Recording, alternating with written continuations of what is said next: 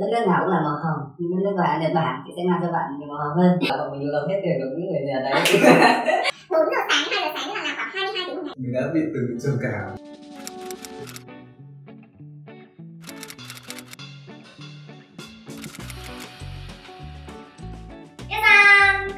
Konnichiwa. Xin chào các bạn, và như các bạn nhìn thấy trên màn hình thì hôm nay mình lại mang đến cho các bạn một vị khách mời vô cùng đặc biệt. Rồi, anh ơi, anh có thể chia sẻ với các bạn mình là ai được không ạ? Xin chào tất cả mọi người, xin chào bạn Mon. Thì mình tên là Đỗ Hoài Nam, mình sinh năm 1992, quê mình ở Phú Thọ.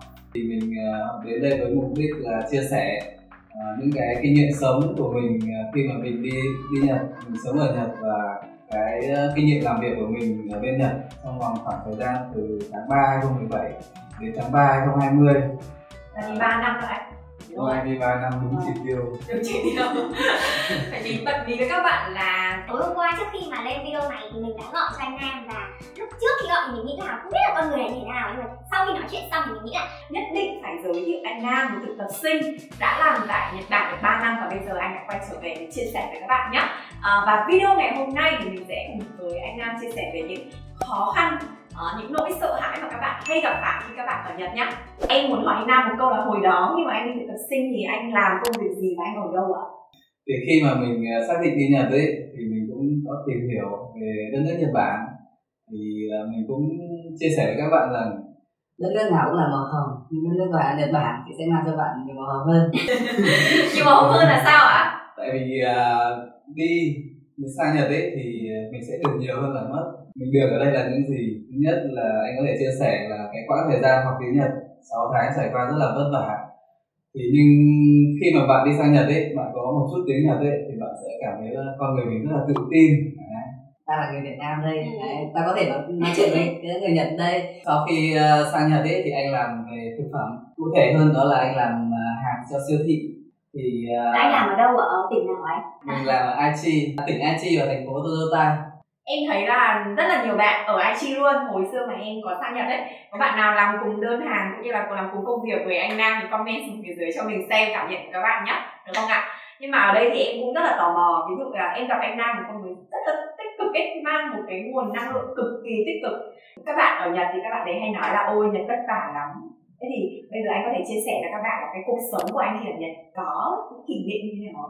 Khi mà mình sang Nhật ấy thì mình cũng tiếp xúc với những người Nhật trẻ như mình này, thì đấy những thế hệ 8X hoặc là 7X cũng có, nhưng mà họ rất là thân thiện và vui vẻ. Thì có một lần bọn mình đã tổ chức sinh nhật cho nhau ấy, thì nên là mình có mời những người Nhật đó tham dự cùng ấy, thì họ cũng đồng ý tham gia và rất là vui vẻ. Có một kỷ niệm cũng đáng nhớ nữa là bọn mình dạy người Nhật chơi 3 cây á. Dạy người Nhật chơi 3 cây kiểu Việt. Đúng rồi. Xong rồi kết quả là bên đó thắng ạ? Và kết quả là bọn mình lột hết tiền của những người Nhật đấy. Wow. Thế nhưng mà em nghĩ là lột hết tiền thì thôi, nhưng mà họ cũng rất thích chơi cái trò này đúng không anh? Họ rất là vui. Thế còn ngoài ra có kỷ niệm nào buồn không? Có một cái trải nghiệm nào mà anh thấy là khi ở Việt Nam mình chưa bao giờ có, thế nhưng mà ở Nhật mình đã được trải qua và bây giờ anh kể cho các bạn là các bạn không tin luôn này. Thật sự là lúc đầu khá là áp lực, nhưng cũng khá là vui vẻ. Mình có thể chia sẻ cái vui vẻ trước khi mình bước chân vào xưởng làm việc của mình ấy. Thì trong xưởng có rất nhiều công đoạn.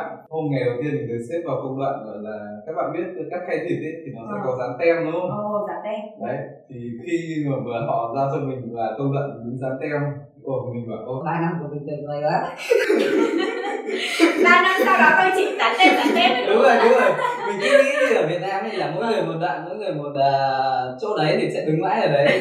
Không ngờ chỉ ngày thứ 2 thôi họ đã giao cho mình một cái con dao. Mình không biết với các bạn như sao, nhưng mình từ trước giờ chưa từng cầm dao để mà thái thịt bao giờ cả. Và họ cho một người Trung Quốc nữa là kèm vào dạy mình, đó là senpai của mình. Thì mình cũng nói với người Trung Quốc ấy, mày dạy tao hẳn hoi không phải đấm mày chết.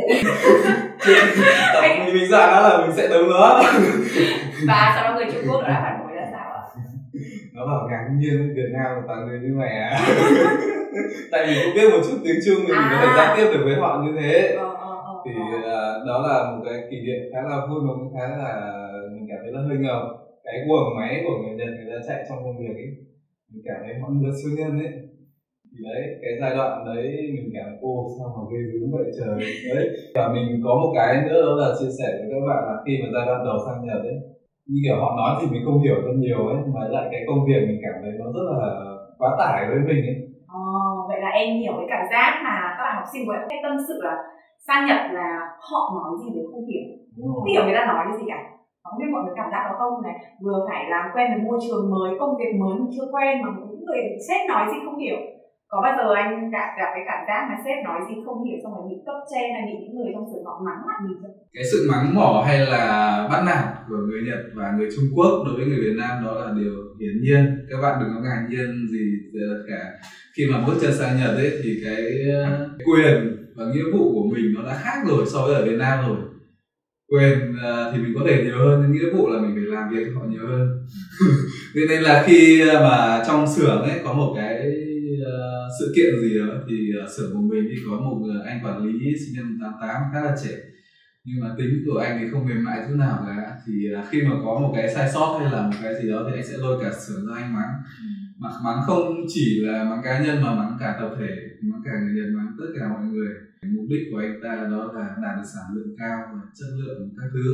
Và mình cũng đã trải qua cái 3 năm như vậy, thì mình cũng muốn chia sẻ với các bạn là hãy nhẫn nhịn để mà mình có một cái tương lai khá hơn. Phải cố gắng vì mình, vì bản thân mình và vì tất cả những người yêu thương mình. Mình không cố gắng, mình không nhẫn nhịn thì sẽ ảnh hưởng đến tất cả mọi người. Họ mắng mình nhưng mà họ sẽ không làm gì được mình. Vậy là em cảm giác được là ở anh một cái nguồn năng lượng vừa tích cực nhưng lại có sự sâu sắc. Có lẽ là anh cũng đã trải qua khá là nhiều những cái kỷ niệm và kinh nghiệm ở Nhật rồi. Đúng là có những bạn hay tâm sự với em là tại sao người ta lại mắng mình nhỉ? Mình vẫn đang làm rất là tốt mà, đúng không ạ? Thế nhưng mà hồi đó chắc chắn là bên cạnh anh vẫn còn có những cái bạn đồng nghiệp là người Việt Nam đi cùng để có thể hỗ trợ mình nữa, đúng không? Chứ không thể nào mà chiến đấu một mình được như vậy. Nếu là em mà chiến đấu một mình như vậy khó thể vượt qua được. Các bạn thấy đi Nhật thì thường là họ sẽ lấy tầm vài người chứ không lấy một người đơn bao giờ cả, để tất cả mọi người bảo ban nhau để cùng cố gắng. Đó là cũng là cách của người Nhật khi mà tuyển dụng. Thì đơn của mình có 6 người thì có 2 bạn nữ lại cùng làm với mình luôn. Thế là trong công việc ấy thì việc nặng ấy thì là dành cho con trai, việc nhẹ nhàng hơn, máy móc đứng máy các kiểu thì dành cho con gái nhiều hơn. Thì kể cả mấy ngày sáng trô lê đầu việc các thứ thì cũng bị mắng, thì anh em cũng bảo nhau là thôi hôm nay làm nhanh hơn một tí, mỗi ngày cố gắng hơn một tí rồi dần dần quen việc sẽ nhanh. Và câu hỏi tiếp theo mà em muốn hỏi anh Nam đó là khi mà anh ở Nhật và làm công việc đó thì một ngày anh làm khoảng bao nhiêu tiếng ạ? Ngày thường thì mình đi làm khoảng 10 đến 12 tiếng.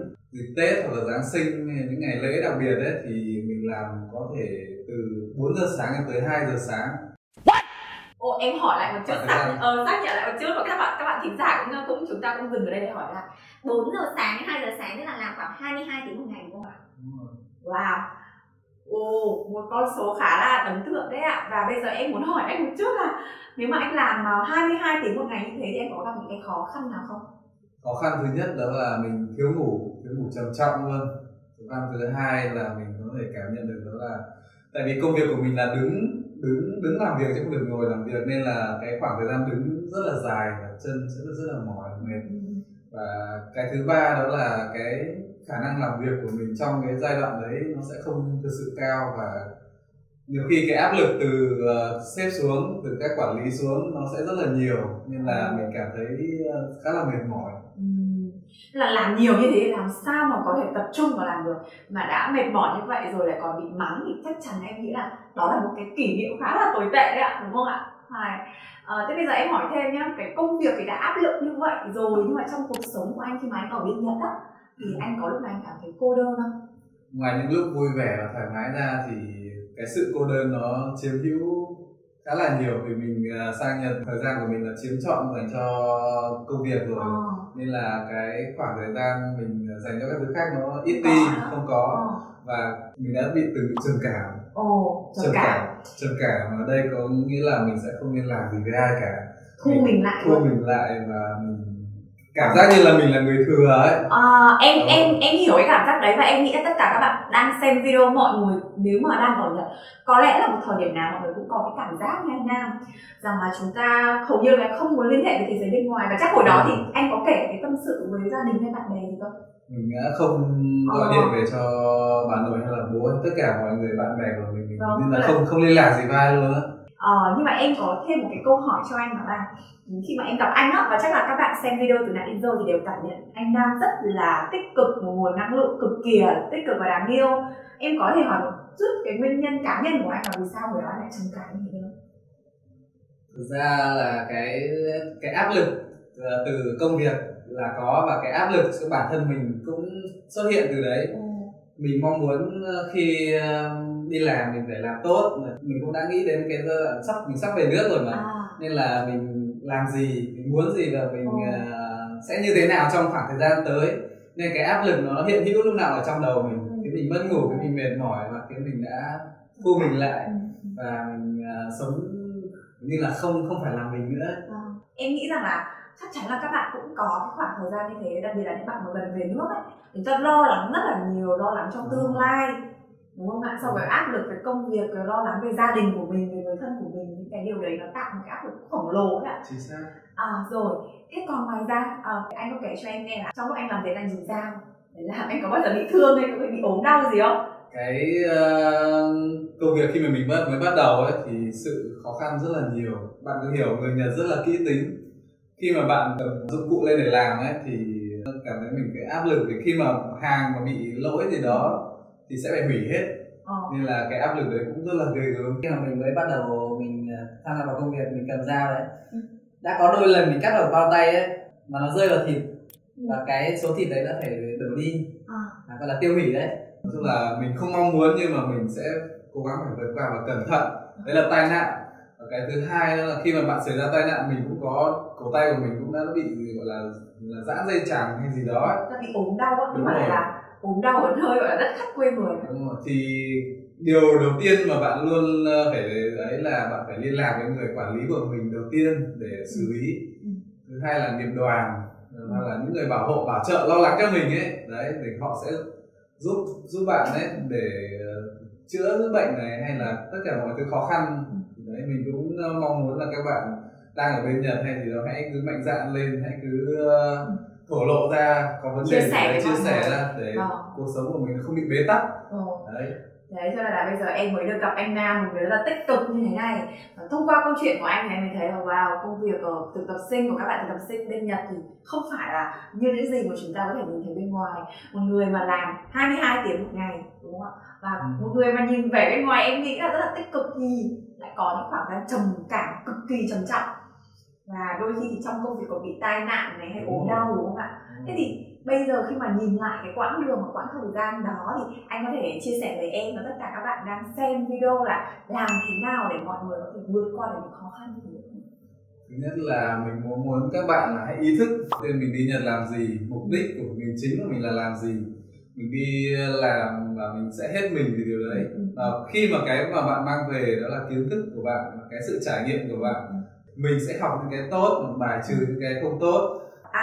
Đặt ra một cái mục tiêu. Đúng. Khi mà mình muốn từ bỏ thì phải nghĩ lại xem cái mục tiêu ban đầu của mình là gì. Chính xác. Rồi, thế còn cái số 2 thì lúc nãy anh định chia sẻ. Cái tiếp theo đó là hãy lo lắng cho tương lai của mình. Nếu bạn không lo lắng cho tương lai của bạn thì sẽ không ai lo lắng cho tương lai của bạn. Ở bên Nhật nó chỉ là trải nghiệm mà bạn học hỏi để bạn lấy hành trang khi mà bạn trở về nước, bạn sẽ trở thành một con người như thế nào. Em rất là thích câu nói mà anh Nam nói là hãy tự lo lắng cho tương lai của bản thân mình thì chỉ mình có thể lo cho mình thôi. Em nghĩ là cái khoảng thời gian mà khi mà anh trầm cảm á thì cũng là tự một mình anh có thể vượt qua nó, thì cũng không có ai giúp đỡ được trong thời điểm đấy, đúng không ạ? Chính xác. Như anh hồi đó thì anh có cái nguồn động lực nào thật sự to lớn đã giúp anh vượt qua cái khó khăn đó?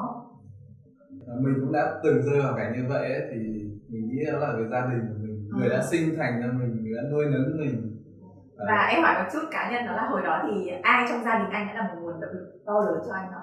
Trước tiên mình phải cảm ơn bà nội của mình. Bà nội của mình đã gọi là truyền rất nhiều động lực và cố gắng nghị lực sống được cho mình. Bà nội đợi ở cổng, mình đi chơi 9 giờ đêm mới về, những giọt nước mắt của Hà Nội thì mình thức tỉnh. Thật sự đến bây giờ mình vẫn còn nhớ y như những cái giây phút như thế. Đó, khi mà sau này mình đi học, mình đi làm tất cả mọi thứ thì mình đều nghĩ đến Hà Nội. Và thứ hai đó là bố của mình, người đã gọi là bảo ban dạy dỗ mình trở thành một con người có trách nhiệm, có ý thức và cái sự cố gắng nỗ lực đi lên. Và những người thân bạn bè xung quanh mình cũng gọi là tác động đến mình rất là nhiều để mình vượt qua giai đoạn khó khăn đấy. Em nghĩ là không riêng anh Nam mà ngay cả bản thân em và các bạn cũng vậy, chúng ta đều có một gia đình và mình nghĩ rằng khi mà các bạn đang rơi vào giai đoạn trầm cảm, cảm giác như là chỉ muốn từ bỏ ở một nơi đất khách quê người, thì mọi người đừng quên rằng ở Việt Nam vẫn có người thân, gia đình và có một ai đó vẫn đang yêu thương và chờ đợi chúng mình. Thì em nghĩ đấy là một cái nguồn động lực vô cùng to lớn cho anh Nam hồi đầu, đúng không ạ? Chính xác đấy. Cảm ơn anh Nam rất là nhiều và mong là câu chuyện cũng như là những chia sẻ của anh Nam đã truyền cảm hứng và một động lực nào đó để chúng ta có thể là tiến về phía trước. Và nếu mà bạn thích video này và cũng có một lời cảm ơn nào đến anh Nam thì comment xuống dưới để tâm sự với chúng mình nhé. Hẹn gặp lại các bạn trong số lần tới, và lần tới anh Nam sẽ quay trở lại với một video còn thú vị hơn. Và trong video này thì chúng ta sẽ tập tin sau khi về nước, và đặc biệt là trong trường hợp của anh Nam sẽ những khó khăn gì chúng ta vượt qua nó như thế nào các bạn nhé.